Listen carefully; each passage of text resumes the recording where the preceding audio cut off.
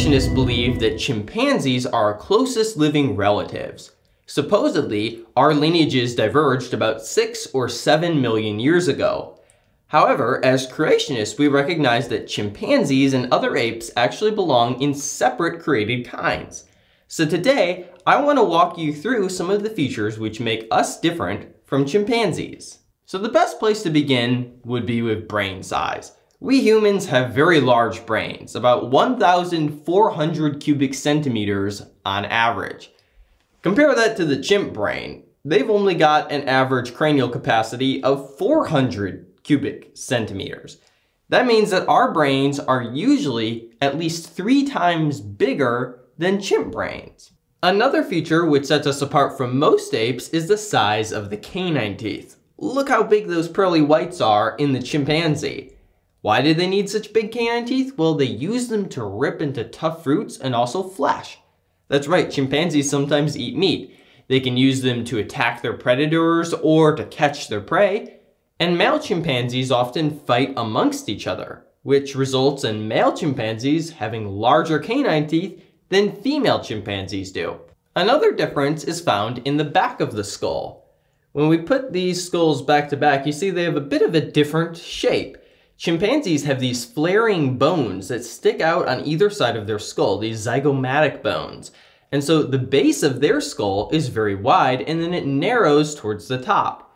The human is the opposite. We have a narrower base of our skull and it gets a little wider up towards the top before narrowing again. Our jaws are also differently shaped. When we look at a human jaw, what we see, it has this nice kind of parabolic arc shape to it. Whereas when we look at the chimpanzee, it's much longer and it forms kind of more of a rectangular shape. Moving on from the cranium to the postcranial skeleton, we can see that there are also many differences between humans and chimpanzees. Take, for example, hand proportions. Chimpanzees have very short thumbs compared to us, and their fingers are extra long. This helps them in climbing when they're hanging from their fingers, and also when they're knuckle walking, kind of lifting their wrist off of the ground. Our limb proportions are also quite different. Chimpanzees have very long arms and short legs. We, on the other hand, have very long legs and shorter arms. Why do we have this difference here? Well, chimpanzees use their long arms to reach from branch to branch when they're climbing. They also use it while knuckle walking so that the front of their torso is held up above the back of their torso.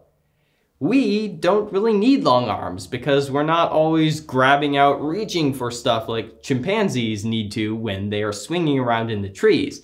And instead, we want a more efficient stride so that our steps can be longer. Our feet also look quite different.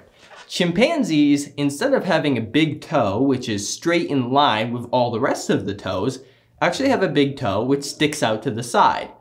Almost like on your hand, how you have a thumb, which sticks out in a different direction than the rest of your fingers do. And so they can basically use their foot to grab onto stuff because they have a digit going out to the side, and so they can manipulate objects with their feet, which we can't do real well because all our toes are straight in line with each other and our feet are not as flexible as theirs are. So those are just a few of the features which make us different from chimps.